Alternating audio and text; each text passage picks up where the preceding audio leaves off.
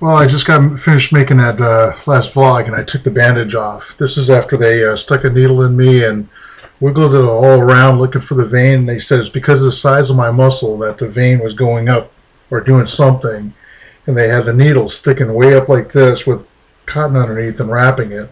And look at what it looks like. The bruise is nasty. So, I know it looks gross, but please, I might actually have to wear a long sleeves shirt to school tomorrow. I hate doing that because they're uncomfortable as heck. And I also fixed the way this is shown now. It's right side. Okay, so that's our little comedy night going on. So hey, sorry I grossed you out, but it looks sickening. And I didn't even fill up a bag. That's like, I'm a dedicated donor, so I will be back, and hopefully they can find my vein again. That was a huge needle. It hurt. Okay, so hey, hope you enjoyed the night better than I did when I peeled that Band-Aid off.